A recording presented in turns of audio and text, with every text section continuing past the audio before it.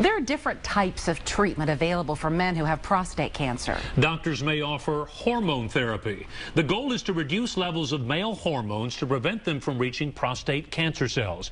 It is one of the oldest and effective forms of treating aggressive prostate cancer. But are there risks? Here's tonight's Health Matters. So how have you been feeling since the last treatment? It's been really good. Every few months, I return to the urologist for testosterone replacement therapy.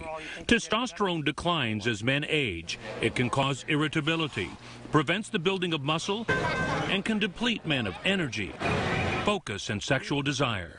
Another little stick here. Dr. Parviz Kavoussi has me turn on my side and places several time-release pellets in my hip. And this is what one pellet looks like. It's about the size of a grain of rice.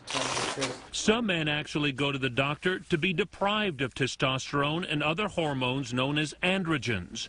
For more than 60 years, androgen deprivation therapy, ADT, has been used to treat men with aggressive prostate cancer. It has shown to increase survival rates, especially when you look at the prostate cancer specific survival. And that's why we really approach it one individual man at a time, and we really only recommend it for those that are going to get benefit of survival with it over the quality of life that they may be compromising some on. The side effects of having low testosterone can kick in for these patients, but there are also serious risks according to the Food and Drug Administration.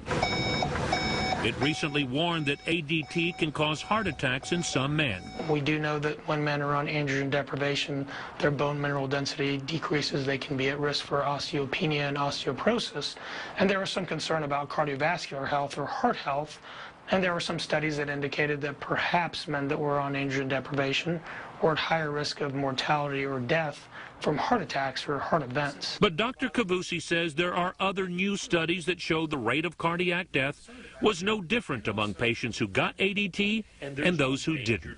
So what I'll tell you is we've got good data on both sides that can make it a little bit more difficult when you're trying to make these hard decisions.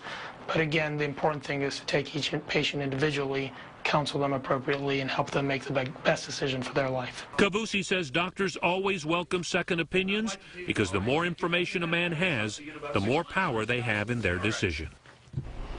According to the Journal of the American Medical Association, in trials of more than 4,000 men, the conclusion was that ADT was not associated with an increased risk of cardiovascular death and is still very effective in fighting prostate cancer.